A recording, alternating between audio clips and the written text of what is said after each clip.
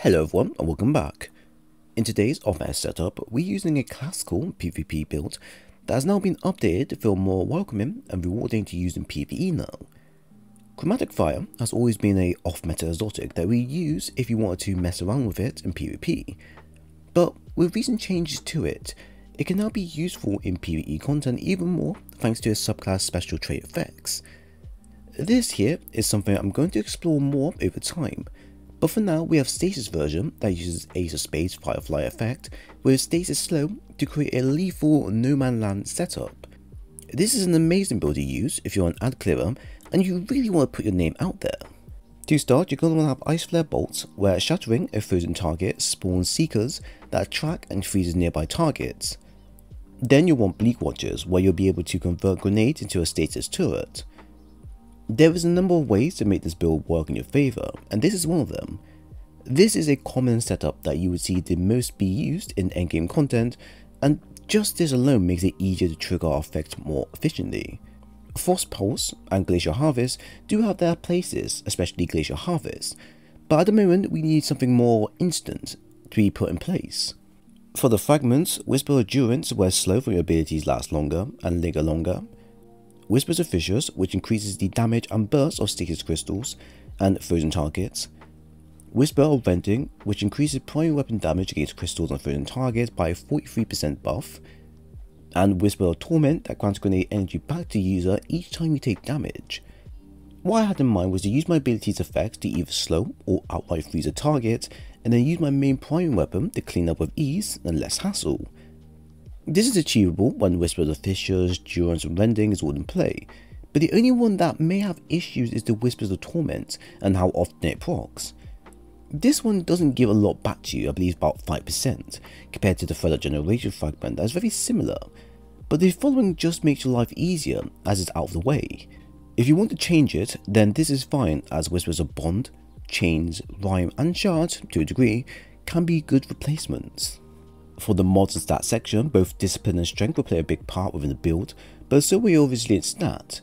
To be fair, how you go about this next section is not strictly limited as most of my builds tend to be. So resilience is fairly easy to get up to, and having it at tier 7 to tier 9 is what I would call a sweet spot to aim for. That extra damage reduction will give you more ammo time alive, and can make running legend content a bit more easier for the user. Combine this with Whispers of Chains or Rhymes as well, and you can be both destructive and tanky in one. At tier 7 for discipline, we'll be able to produce stasis grenades at an increased rate with font of focus added, so you can get a tier 10 stat easily.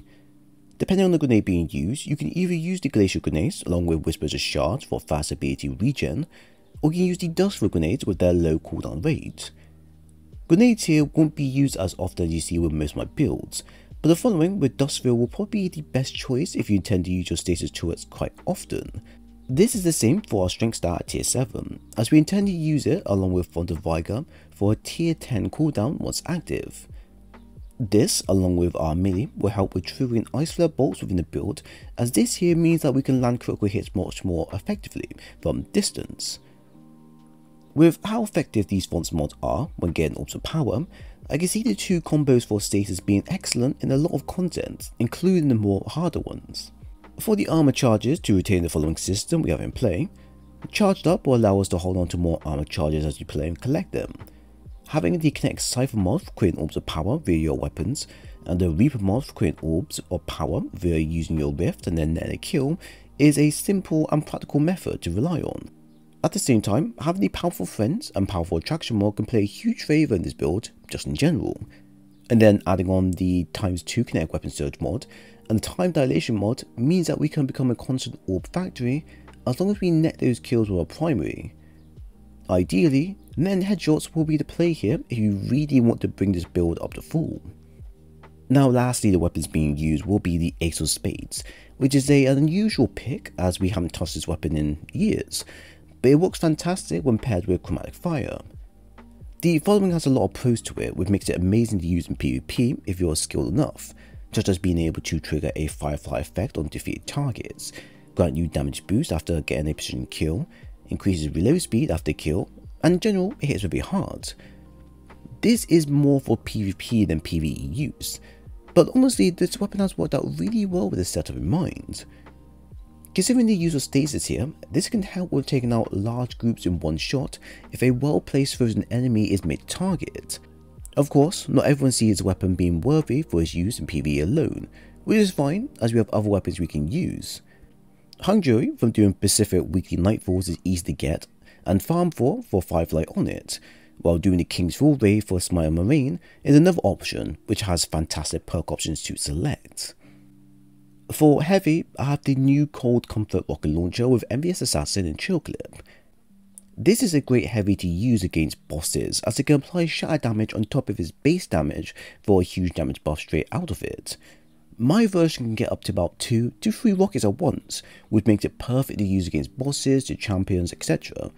And to be fair, with how this build is set up with using our grenades as much as possible, we can do a lot of damage in a short time frame given. Of course, if you want to stick with Dragonfly or Firefly theme of the build, then the Swarm from Zavala is also a good and great easy choice to use once in rotation. Now, Chromatic Fire has always been an exotic that you see most be used in PvP because of its simple form and nature. It doesn't provide damage buffs or increased health regen, etc. But it offers the ability for base connect weapons to trigger an elemental Firefly effect onto its target after a critical hit. This may not seem a lot at first, but the recent buff towards this actually makes them great for ad clearing purposes. Take our example, with Stasis combined into my Ace of Spades, each critical final blow made will trigger a Stasis slow onto a target, while also triggering my weapon's Firefly/Dragonfly effect. This will not only slow or freeze targets depending on if I have a secondary Stasis effect active, but the secondary explosion will wipe out a group of thralls in one shot, and mages and ultras nearby will be slowed. Effectively, this can make crowding up in PvP a nightmare for some if just one person doesn't get out of the way in time. In terms of PvE, it works out just how well you would expect for most weapon focused builds. You've got multiple damage buffs coming for your main primary, so that even if you haven't activated your main weapon exotic trait just of yet, you'll still be able to take on enemies fairly well. And then the ability regen for both your grenades and melee are also pretty on par with each other, allowing you to easily switch back and forth and utilize your abilities well. Only downside of the build though is the lack of damage being done against shielded enemies at times.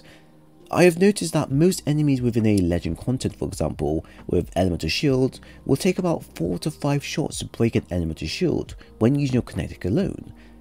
But if you have your weapon's exotic effect active, then this will take about 3 shots to break instead. Now, luckily Stasis is great against destroying those shields and making it easier to land your perfect shots, but at the same time your secondary of choice can help navigate this area.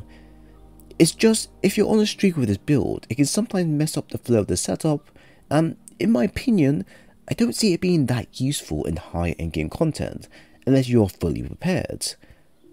This is just one example of Chromatic Fire with his new buff being in effect with Stasis, but there are still many more to cover that I would like to see just how effective they can be.